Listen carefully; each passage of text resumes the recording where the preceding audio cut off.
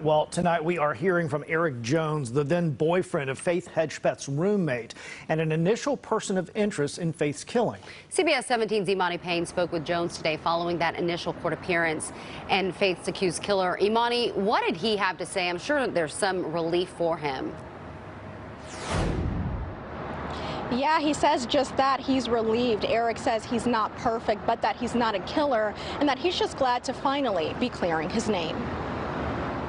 The day Faith Hedgepeth was found beaten to death, left in a pool of blood near her bed, changed the lives of her family forever, but also changed the life of Eric Jones. I knew from the beginning that my DNA didn't match the DNA that they had. And they continued to let it go on for 9 years with me being dragged through the mud. Jones was dating Faith's roommate at the time of her death and was considered a top person of interest. Police searching through his car and home for evidence connecting him to the crime. Jones says the situation caused him to lose opportunities and friends. When you just want to call a friend, but you really can't, because like every person you call, you have to explain this to.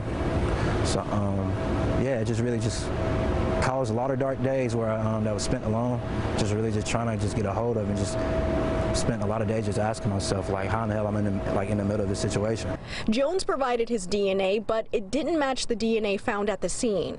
9 years later, police now say DNA from the scene matches Miguel Salguero Olivares, who is now behind bars, charged with Faith's murder. Jones says he doesn't know the suspect, never saw him, and doesn't understand the note left behind at the crime scene. He says he would like an apology from the police department or a statement declaring his innocence, but feels it isn't likely, saying the suspect's arrest may just have to be enough. I've always wanted to grieve, but I feel like that was taken from me as well, because I was prime suspect #1 from day one. So yeah, cried a lot yesterday, but the healing, yeah, it's definitely time to heal.